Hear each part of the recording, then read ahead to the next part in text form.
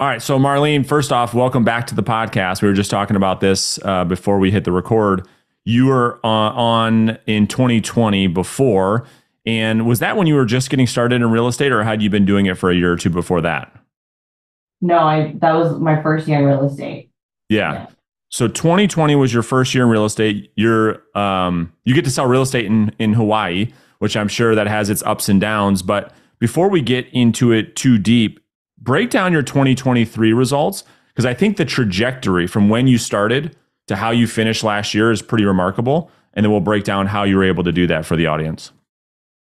Okay, so you want to share just 2023? Yeah, and then we'll work our way backwards. Okay, for 2023, the GCI was about 523,000. So sales volume was about 18 million. That's awesome. And how many transactions was that? How many closings? That was 26 closings. That's amazing. Awesome job. And to give the audience context, the reason why that is incredible is because your first year in the business in 2020, I think you still had a great year. I think you did 150 your first year. Is that right? Yeah, around there. Yeah. And so huge growth over 3 years. I mean, massive. We don't see that type of growth like we have with you. And so that's why I wanted to have you back on the show and talk about what in the world are you doing to have such phenomenal results in a market like yours. So how did you first in 2020, you started off with one strategy, and I think that you've shifted over to a different strategy over the last couple of years. So what were you doing before when you first started? So when I first started, I started your program because it was just how to get FISBOs. So I was Yeah. like, okay, I'm just gonna get for sale by owners. That's gonna be like my bread and butter. I'm just gonna focus on for sale by owners. But then when the market shifted, the for sale by owners were selling their homes on their own, so they didn't need me anymore. Yeah. Okay, so that first year, it was mostly for sale by owners. And so you were able to make six figures your first year going after pretty much one lead source, which you did a great job converting for sale by owners. Is that right? Yes. Yeah. So now, fast forward, 2023, can you break down kind of your top lead sources and where most of the business is coming from now? Yeah. So right now, I don't really have that many for sale by owners in my market. Like I would say, I have like five a year. Hmm. Expired, we have about 0 to 2 a day. And so right now, my main lead source is circle prospecting and absentee owners. That's great. Do you, before we kind of break that down, do you feel like as the market, as interest rates, start to come back down, as the market starts to come back, do you feel like FISBOs will re-enter the marketplace in your market? Do you feel like they will come back eventually? I think so. We never, even in 2020, we didn't have that much for sale Okay. by. Yeah. Yeah. All right. So you're circle prospecting and absentee owner. So this is great. I really want to talk this through. So you did 18 deals. First off, how is it that you are generating the opportunities with inside these lead sources? Are you calling them? Are you marketing to them? Are you mailing to them? Are you texting them? Are you door knocking? What are you doing to talk to these group of people mainly? Yeah, just outbound calling. So it's all calls. Yeah, all Okay. calls. And so are there any tools or resources you can share with the audience that have been most helpful? Like, where are you getting the data? Are you using any type of systems to make the calls? Yeah, so I get the data through Mojo. So I'm on their, I think their neighborhood search. And then I also get the data through my title company. So with absentee owners, I'll usually ask my title company for a list, and then I'll skip trace it through Mojo. And yeah, that's pretty much what I use. And then I have a CRM where all the leads funnel in. Cool. What CRM are you using these days? I use Follow Up Boss. Yeah. And so that integrates nicely with Mojo, right? Yeah. Yeah. Mhm. All right. So for context, like how much prospecting are you doing on a daily basis? Like how many conversations are you typically having on a day-to-day basis? Average is about 30. About 30. And are you using their triple line dialer to have those conversations?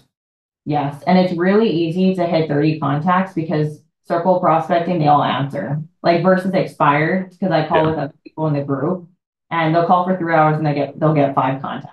Yeah. It's For crazy. 1 hour and I get about 12 to 15 contacts in 1 hour.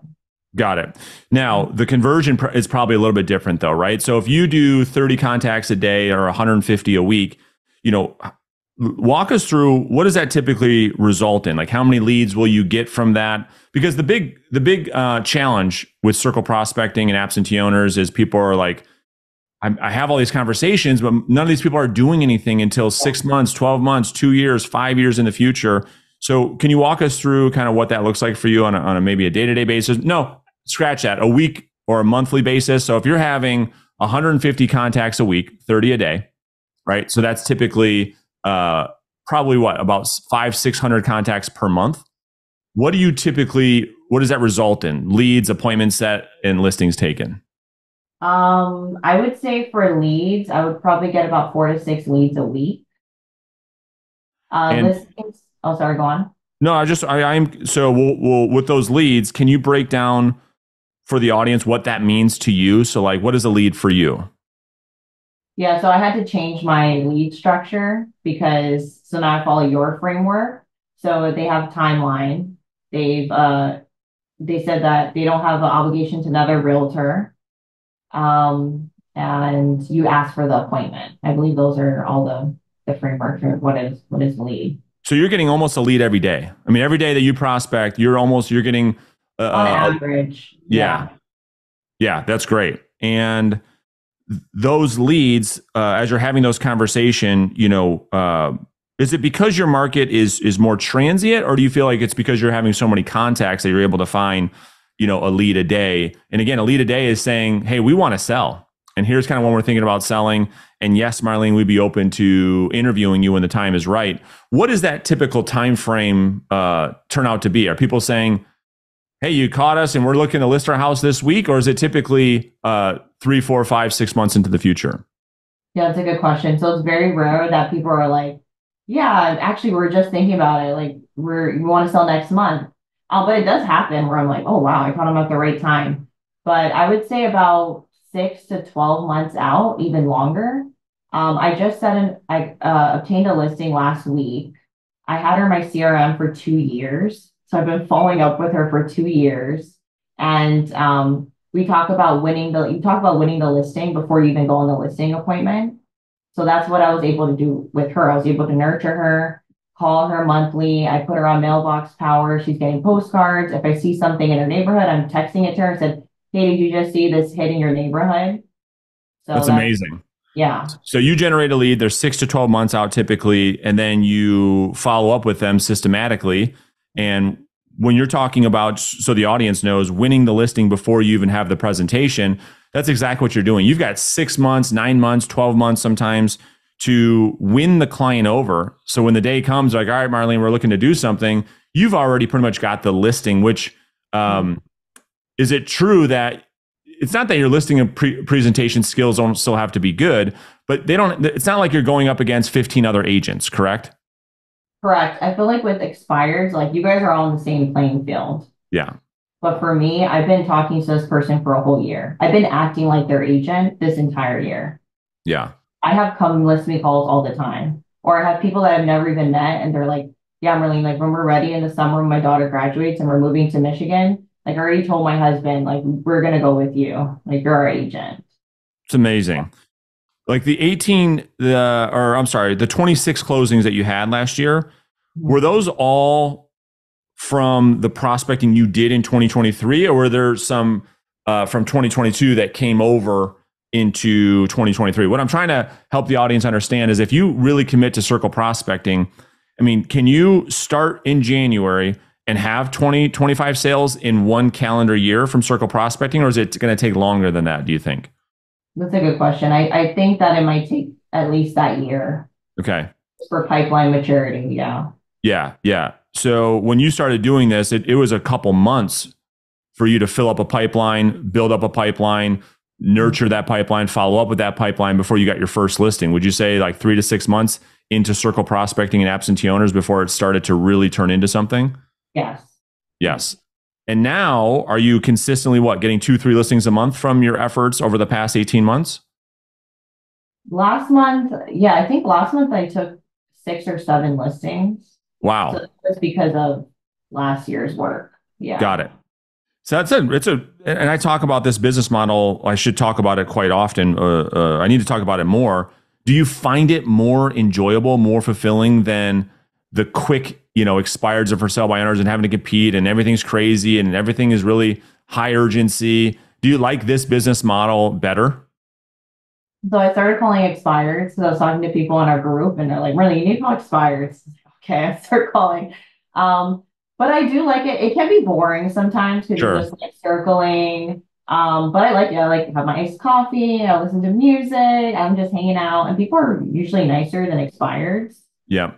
And then I don't have to be on the phones like 7:45, like calling the expired, dropping off my resume at their house, or yeah, do you want to meet? Like, let's meet right now. Let's meet this afternoon. So I Yeah, it's like that it's more. on my time.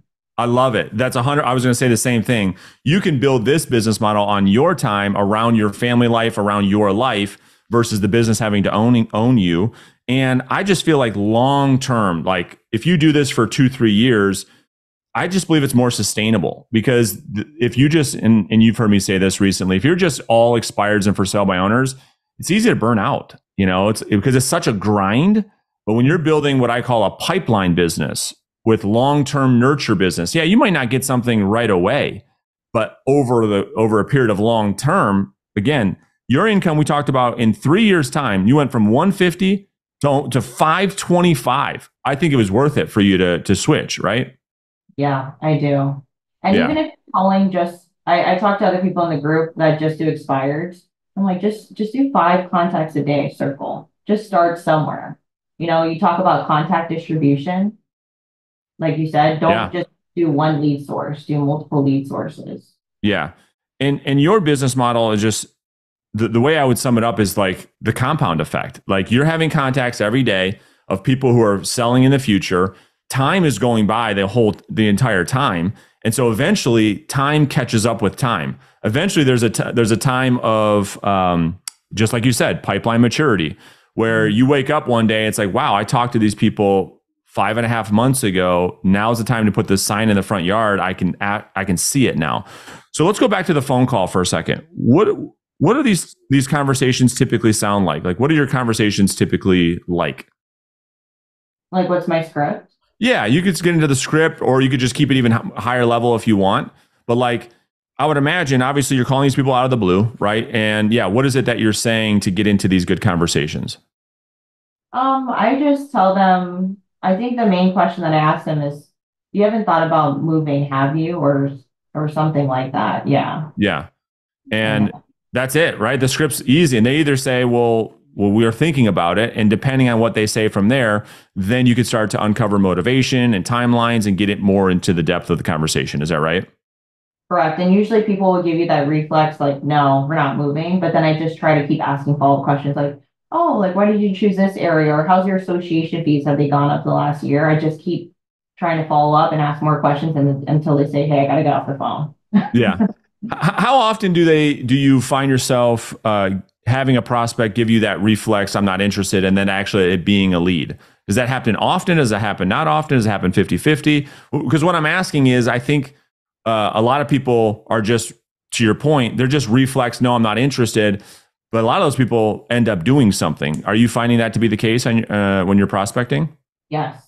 Yes. I think a lot of people are saying no, or like, yeah, I already have an agent. Okay, great. And then I just keep asking more questions. That's Yeah, great. Agent. So where are you thinking about moving? I love it. So good.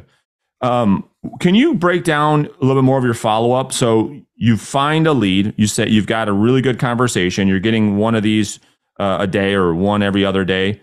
What happens from that point in time? Okay, so once I have a lead, they go into our CRM and then I will send them my resume and a BombBomb video.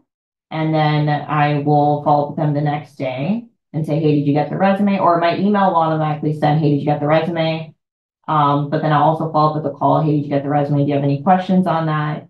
No, I don't have any questions. When would you like to hear from me again? That's And that's awesome. how I'll structure the follow up That's so good. And so you're putting them on some type of direct mail through Mailbox Power. Are you sending something once a month to your nurture database? Is that what you're doing? once a month. Yeah. Once When a they're month? 12 months out, if they're 18 months out, I'll wait a little bit because plans Yeah. change. Yeah. And then how often are you calling them? Did you say you're calling your nurture folder every month? Yeah, I'm calling once a month. And Yeah. then I'm usually sending like I'll send them, hey, did you just see this closing in your neighborhood? And Mm, then I'll give reason to call like, hey, I sent you that listing in your neighborhood. Did you see it? How do you think it compares to your home? yeah, that's awesome. I think if agents are listening to this, I can hear them saying right now, well, what do you, if someone tells you they're moving 12 months from now and you're calling them every month, what are you saying to them? Typically, how do those conversations go? Yeah, that's what I'm saying. So like that's why I like to send market updates. And then I'll just ask them, did you see the market update? Yeah, I've seen it. How do you think it compares to your home? Oh, my bathrooms are much more updated, whatever it is. When do you want to hear from me again? Good And for then you. yeah. So you're constantly, so you have no issues with staying top of mind. Because some agents, if they say, hey, don't call me or call me back in a year, they won't do anything. And they'll think they'll just try to call back in a year. But you have no problem staying top of mind and calling that person 30 days and saying, hey, we talked last month. Did you get the market update? Here's what's going on. What are your thoughts? You're going to stay top of mind the entire time. That's what you meant earlier when you said winning the listing over that 12-month period, correct? Right. And I did have a problem with that when I first started circle prospecting and I was following up and they're like, Marlene, who? I don't even know who you are. And I'm like, wait, I called you. You Yeah, told me to yeah, call me back in 6 months. See, don't do that. Like I split the time in half when they say to call back. yeah. So now That's I'm awesome. learning to just call them. Just call every month. And do prospects, do they sit there and say, hey, wait a minute, I told you to call me back in 7.5 months, or are they open to the conversation every time you call? They totally forget that they told me. Yeah. Yeah. So you're just reaffirming things and you're just taking them 1 month at a time through that entire journey until they're ready to actually make a move. Correct. And then every time I do have a call with them, I'll send a handwritten note card as well with my business card. Got it. Yeah, that's great. Are most of your sales people moving off of the island? Correct. Yes. So there's no such thing really for you as a past client, referral system. I guess there could be, but most of your business is going to be people, you're selling a house and they're gone forever. They're gone. Yeah. So, but I do get referrals because I do work with a lot of military clients. So they know soldiers that are coming into the island. So I just got a referral last week from a client that I was circle prospecting his neighborhood.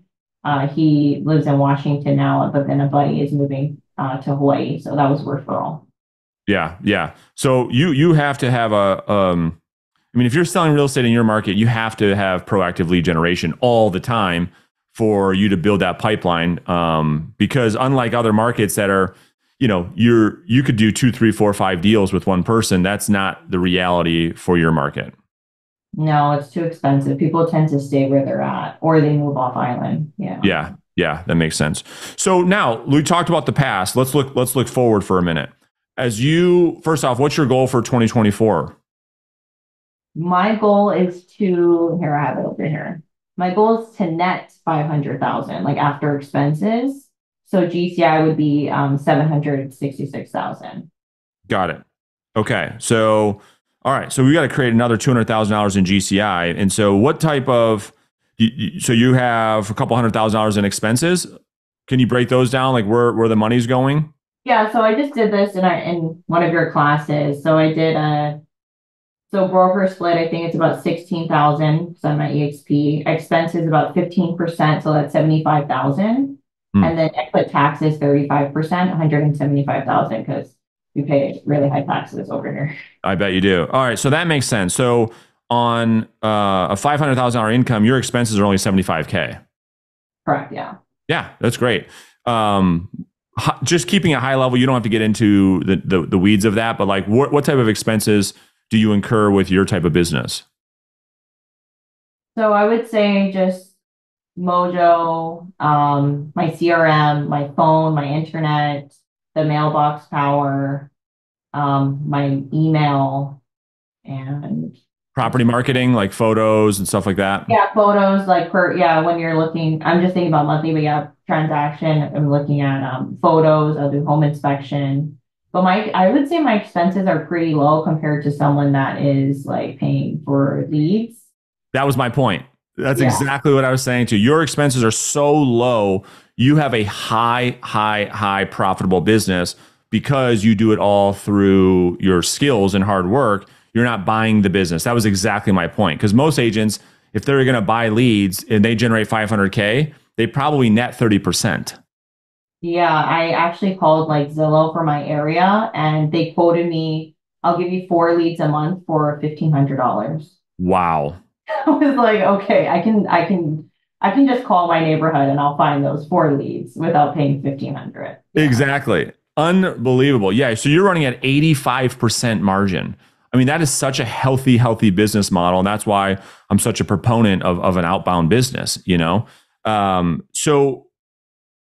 So the goal is to net 500K. Are you going to be doing anything different? Are you adding lead sources? Are you doing anything different when it comes to your prospecting, your conversion, your follow-up, your listing presentation? Anything that you're going to be adding to the business that you didn't do last year? Nope. I think I'm just going to make the same amount of contacts and I'm going to keep improving my skills and just stick with my schedule. And that's pretty much it. I'm not I love going to it. do anything different. Smart. Because now that compound effect is going to work yet again. You did a lot of contacts last year in 2023 that haven't yet listed. So now you're going to reap the reward again just by doing the exact same thing, not working any harder, still 30 contacts a day. Now you can do more business simply because you got more leads in the database in 2024 than you did in 2023, than you did in 2022. It's just this snowball that keeps building and building and building and building. So in 2 or 3 years' time, do you have your eyes set on 7 figures? Is that kind of where you see it going? I don't know. I don't know. I'm pretty comfortable where I'm at. Yeah. I, Well, if you keep doing what you're doing, again, the pipeline just keeps spitting out these come list me calls, right, right? right. And so over time, it's just going to keep growing. Do you have someone helping you manage the business? I know your husband's works with you, but is there anybody? Is it just you two? It's just us and then we have a transaction coordinator. Yeah. Yeah. That's awesome. Cool. Last thing is advice. All right. So someone who's starting off circle prospecting, again, there's a lot of, I think, head trash we have to deal with because it's not like an expired. It's going to be really rare for you to pick up the phone, call a random person, set a listing appointment for this afternoon. Going back, if you could have just given yourself the advice when you switched business models, call it, when did you have to switch that? 2021 when the market kind of shifted? 2020? Yeah. Yeah. So when you started again, what would you have told yourself that other people just starting circle prospecting right now, they've never done it, they have no pipeline. What advice would you share with them and yourself? I would say just start with a small goal. Like just start with 1 hour of calling a day and that's it. And you can still call your FISBOs, you can still call your expireds, but just start small. Yeah. Yeah. That's great. Just be consistent, right? I mean, you got to do it Yeah. Do it yeah. every single day. Yeah. Can you break down your schedule for us real quick? Yeah, so I wake up at 4 in the morning and then I go to the gym and I have someone that I go to the gym with. And then I come home, I help my husband get the kids ready for school. He takes the kids to school. And then from 8 to 9, I am role playing. I either role play by myself, like I'll do the scripts or with another partner. And then 9 o'clock, I am on the phones. From 9 to I think 1, I'm on the phones. After that, I'll eat lunch and then I will go on the appointments in the afternoon. If I don't have appointments in the afternoon, then I will just take the day and hang out with my kids. It's amazing. It's a great life. Yeah. I mean, what do you and your husband think about the life that you guys have created together selling real estate in just a couple of years? I don't know. I forget what you were doing before, but now you know, I don't know the island that well, but $500,000 a year coming from, I don't know what you were doing before. Is your lifestyle, I mean, what do you guys think about that you've done? I think it's amazing that I created this lifestyle by just calling people. It's pretty crazy. And we just bought a house in Awesome. one of we grew up in this neighborhood, but it's very, really, really, really expensive to buy a house here. But we were able to buy a house, so I'm really happy. And we both work from home, and our schedules are flexible. You know, there's some days or there's some weeks where it is hard where we're like, oh, we're going on appointments every day, and I Yeah. don't see the kids for that week. But overall, I would say our schedule is pretty flexible. Yeah. You've created an amazing lifestyle, Marlene. I think, yeah, your family's lucky to have you. And it's just amazing to see how far you've come in just a short amount of time. And so love to maybe do this again, have you on the show in a couple of years and just see where you can take this. But awesome job. Truly, truly. That's why when you and I talked on a coaching call, I don't know, a month ago, and I just wanted to have you on the show to break this down, to show people what's possible just through consistent effort. You know what I mean? Because it's not like brain surgery. Would you say this is super, super difficult and super, super hard from the standpoint of like, I know the productivity side can be have its own challenges, but like you're just doing the work. You're just having conversations. You're not shoveling concrete all day. I think about that every day when I think like, oh, I don't want to call. I'm like, dude, you're not even, yeah, you're not shoveling concrete. You're not in the sun. Like, You're not even chill. breaking a sweat. Yeah, it's not that hard. That's why I said sometimes it can be boring because it's so easy. I know. Yeah, So it it's can get crazy. boring sometimes, but Yeah, I enjoy it. I like talking to people. I think also just being personable with other people is really important as well. yeah, no doubt. Well, listen, I appreciate your time. Like always, I've got a whole page of notes that I took, and so I'm sure the audience will too. Thank you so much. If there's an agent who's watching this who has clients that they're moving to the island, or maybe you can work with them, where can they connect with you? I can give you my email. They can email That's me. great. That'd be Yeah. great. What's the best email for you? It's Marlene@sedinagroup.com. And do you care if I put that in the show notes? So if they have a referral of someone moving from the mainland to Hawaii, that they can touch base with you? Yeah, that works. Awesome. So I'll put Marlene's email address in the show notes. And if you guys have a referral, I promise you, Marlene will take great care of your guys' clients. So Marlene, thank you so much. Appreciate your time today.